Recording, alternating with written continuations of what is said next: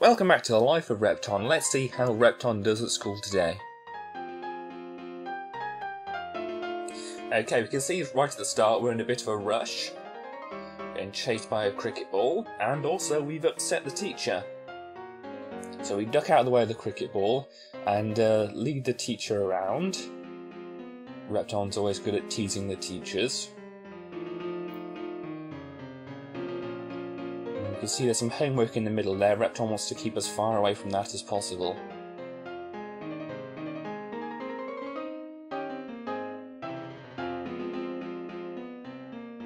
So now we're still being chased by some cricket balls, but we can wait here and then hide ourselves in the corner where it bounces off these footballs which have protected us.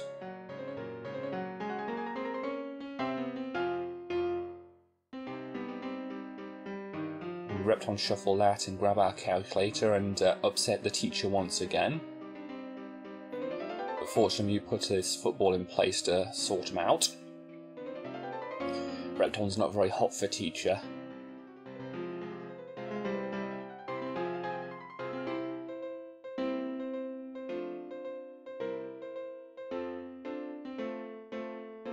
So Repton must have found the sports equipment shed here.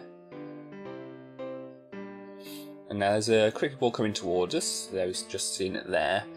And we kind of have to wait for it to get into place so we can trap it, because otherwise it's a bit awkward to deal with. We do have a little bit of a time limit problem on this level, so we've got to be careful.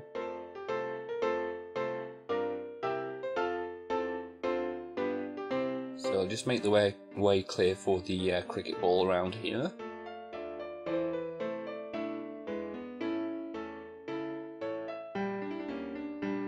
This is how we arrange it to go into that stump there.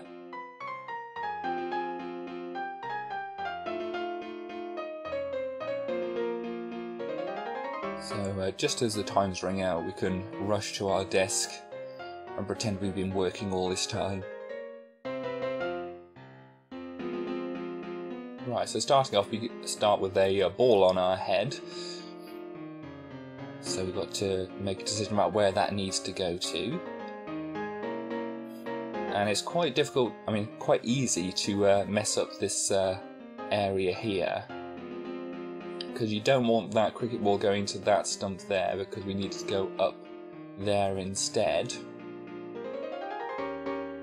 So you've got to find a way to dispose of the teacher without getting that stump there attached to the outside, which is easy to do by dropping things down like that.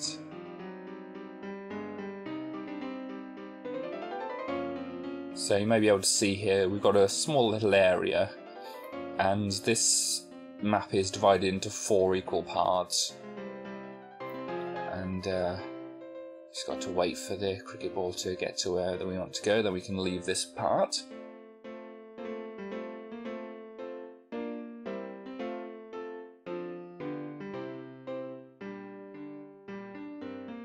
So here we've got a small little area where we can push our ball backwards and forwards to get rid of the teachers.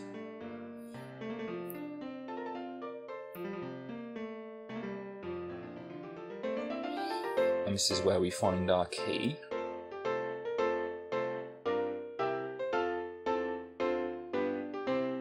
So we can't go past the teacher, so we have to go all the way around here, and hopefully he gets in the right place, but he didn't, so push the ball across and get in on the other side instead. We once again find out where the teachers have been keeping their canes, but this time they've hidden a little surprise in here too. We come all this way and we find out, oh no, there's a cricket stump there. But we need to make the pathway clear.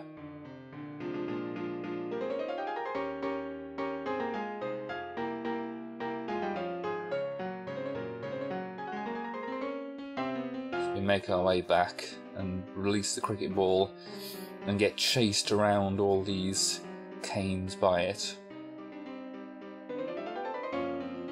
Fortunately there's a little indents occasionally so that it can go back We can hide out the way here, grab the sweets that we get from the cricket ball hitting the stump from there, and pop back round so we can grab our pen to reset the time limit. And we find out when we come into here that one of our teachers is already angry at us.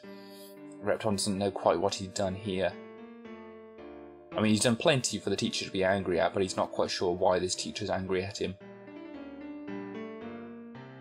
So yes, I'm kind of arranging the balls around here to make the journey for these cricket balls a bit less. It's not much of a problem for this one, because it doesn't take so long, but then these other two in here actually take a fairly long time to get back round. And they only need to come to these ones.